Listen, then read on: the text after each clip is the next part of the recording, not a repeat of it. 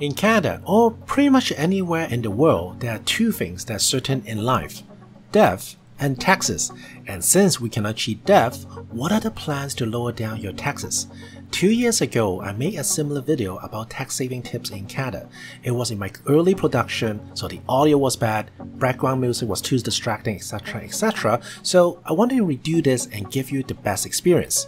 Oh, and if this is your first time here, hey, my name is Thomas, and this channel is about how you can save for retirement, reduce taxes, and learning all the financial hacks. So the best way you can support this channel is to click the subscribe button down below, or you can click the super thanks button so I can buy a cup of coffee and produce more videos like this one. And let's get started.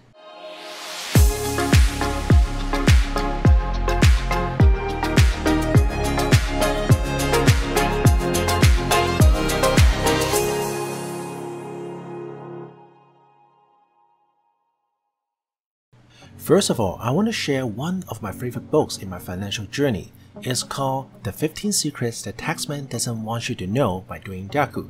It focuses on using non-accounting terms to provide you with suggestions on how to reduce the tax efficiently, and is totally legal. The book was first published back in 2008, but lots of ideas and concepts can still apply to today's world. Taxes have been the single biggest expense to Canadians since the 60s. According to Fraser Institute, a Canadian research company based in Vancouver, the average family needs to pay almost $60,000 in taxes in 2022, and that's 45% of the Canadian average household income. And not to mention all the housing, clothing, food costs has increased tremendously. Take gasoline for example.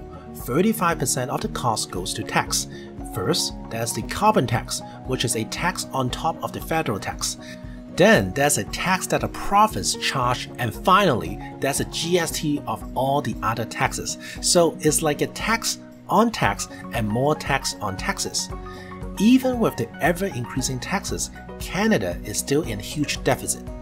Let's take an example. If Quebec taxed 100% at all income generated in the province, it would take more than 3 years to pay off all the debts and fund all the obligations they currently have.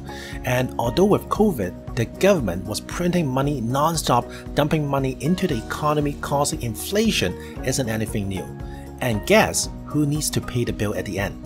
So the author felt the people need tips and direction to reduce their tax obligation effectively. Usually around March or April, many people want to file the tax early because they're expecting a good tax refund and looking forward to spend it. Statistics Canada indicates that CRA issued about $18 billion in tax refunds in 2020. Well, what does that mean? It means they pretty much collect $1,800 per person upfront first. So technically speaking, CRA is borrowing $1,800 interest-free loan from each person every year in Canada. Let's take a look at what could happen if you simply pay what was due, no more, and had those extra funds to invest each year. What would happen if you invest $1,800 each year in a tax shelter plans for 30 years at a 5% interest rate? Would you believe you would save under $126,000 in your pocket? Keep in mind, this comes for your original $54,000 that you can keep it yourself. So the first tax saving secret is to review the withholding tax in your payroll. If you're working for someone, your employer will usually automatically deduct a portion of your paycheck for taxes. But if you have consistent record of RSP contribution, always getting way more tax refund, you can simply ask your employer to adjust the amount using the form TD1.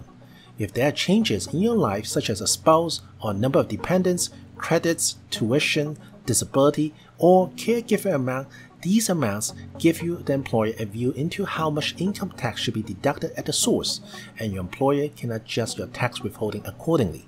So again, if your RSP, medical, or charitable contributions are consistent every single year, you could contact CRA and get a waiver that permits you to reduce your withholding tax. But please keep in mind, do not simply spend all those additional funding.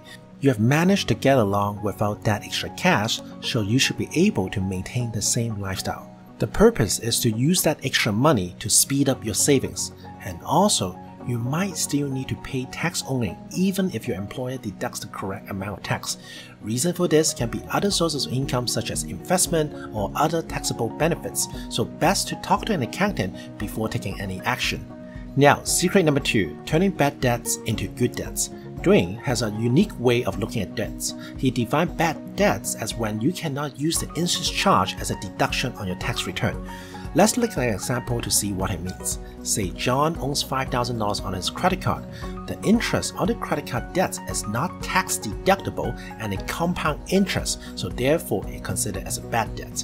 He also has another $5,000 that he set aside for investment and collecting interest and dividends. So what he can do, depending on the market performance, he can first cash out that $5,000 investment to pay off the credit card to save that 20% interest charge. And in the meantime, he can borrow from his home line of credit, say $5,000, and to invest back into his original investment. Why? Like I mentioned in my other videos, under line 22100, carrying charge, when you borrow money to invest, as long as the investment is an income-producing investment, which means it needs to yield interest or dividends, then the interest that you borrow is tax deductible. But if the earning in the investment can produce capital gain only, then you cannot claim the interest that you pay. This is extremely powerful if you're making more than $100,000 per year and above and almost max out your RSP room. Again, I have a whole list of videos that talks about it. Be sure to check it out. Some people further extend this idea to their mortgage payments, turning the mortgage interest payment into a tax deduction payment. When you're paying down your mortgage, the equity in the property increases and therefore you can borrow more through the home equity line of credit known as the HELOC. Then use that money to invest into an income-producing investment which can be tax deductible. The investment return and the extra tax return is then used to pay down the mortgage again. If the strategy is executed properly, you can then repeat this until the mortgage is paid off. This strategy is called the Smith maneuver, named after Fraser Smith. But be warned, this strategy is not for everyone and requires a careful juggling act. There are lots of risk factors behind it, both in tax and investment liabilities, so please talk to a financial advisor before implementing the strategy. Secret number 3, reduce income tax efficiently. Dwayne points out there are lots of ways to reduce income tax. Each of them can only reduce a little, but together they can provide you with a significant impact. So let's name a few. First is to deduct consultation fees. If your tax return is prepared by someone who charges a fee, then the amount can be a tax deduction. Also, any fee paid for the investment of financial advice can be deducted from the income earned. Next is deferred reporting. If you have an investment that matures on a specific day like a term deposit, try to schedule it to mature early in January. That way, you have almost a whole year before having to deal with the tax on the earning. Another way is a charity donation. Canada has a generous tax credit system for donors to charity. For example, Mary in Alberta makes a donation of $700. The federal will give her 15% for the first $200 and 29% over $200. Mary gets $175 in tax credit. Also, the provincial gives 10% on the first $200 and 21% after, so she gets another $125. So therefore, when Mary donates $700 in Alberta, she gets $300 back for her tax credit. The net cost for her is $400. Alright, we are on to secret number 4, Register Retirement Savings Plan, known as the RSP. I'm sure you heard of it because it is one of the common tools to deduct taxes. An RSP permits you to reduce your tax now and allows the money to compound growth and tax shelter over the years. Let's look at an example again to see how you can leverage it. Tom makes $100,000 per year and say his income tax bracket is at 30%, so he needs to pay $30,000 as income tax per year. If he contributes $10,000 to RSP, then his taxable income drops to $90,000. For simple math purpose, let's keep it at 30%, so the tax he needs to pay is now $27,000. He automatically saves $3,000 in taxes, so technically speaking, the $10,000 he put away really only cost Tom $7,000. If Tom does this for every year and reinvests the tax refund, after 30 years with a 5% growth, Tom will have $900,000 in his RSP account. Indeed, compared to a tax-free saving account, RSP is only a tax deferral plan which you have to tax 100% when you begin to withdraw the money. but I think this can be offset with careful planning and other tax saving strategies. Also, the max you can contribute into a tax-free saving is still $6,000 per year, where RSP you can put up to 80% of your previous income, or roughly around $26,000 per year. Now, there are two things that the author points out, that is to make sure you name your spouse as a beneficiary for your RSP plan, because RSP plan can roll over tax-free to your partner should you pass away. If not, the whole amount in the RSP becomes your last year income, and easily 50% of the entire plan goes to the CRA pocket. The other one is to utilize something called the spousal RSP, which is designed for high income tax bracket families. This is where one person with high income tax bracket contribute to their spouse who has a lower income. The main advantage is at the time that you withdraw, the taxable amounts of each could be considerably lower than if only one person was taking the full amount.